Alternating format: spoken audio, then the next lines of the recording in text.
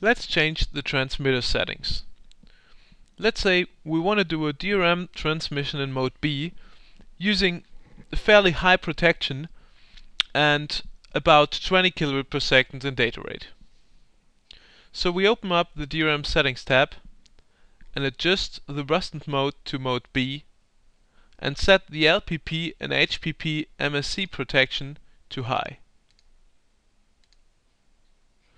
LPP and HPP means that's the lower protected part and the higher protected part. Okay.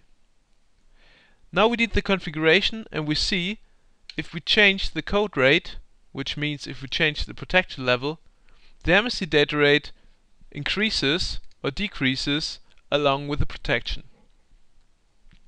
The same thing applies to the robustness mode. If we change the robustness mode, we see the data rate increasing or decreasing. In mode B, with protection level 1, we see that we get on average about 21 kilobit per second.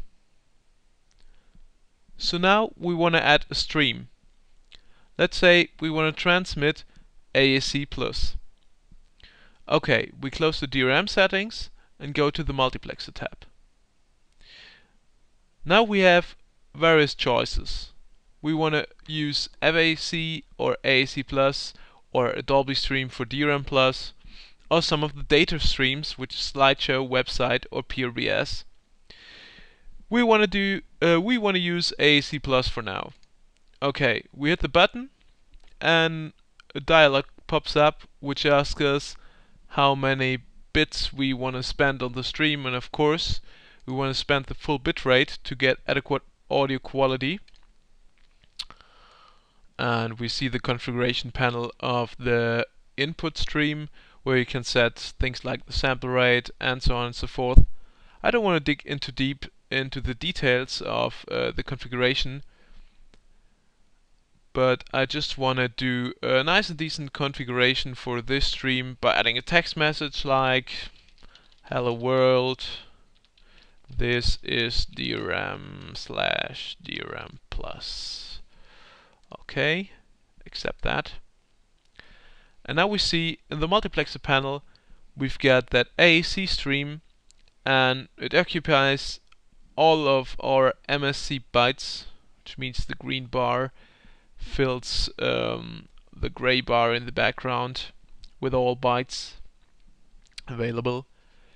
So okay, now we've configured pretty much everything. We could actually configure the service to have another name. Let's say it has the name our service name. I'm not sure if it fits. Let's see. Yes, it does. Okay, that's our service name, that's our stream, and we can start the transmission by hitting the start button over here. Let's see what happens. There you go, this is our configuration. In our configuration we see we've got the OFDM output, we've got the time OFDM and FAC status over here, and the button you should see me speak, which is this level indicator over here, and our text message. This is pretty much it for the first. Okay, thank you very much.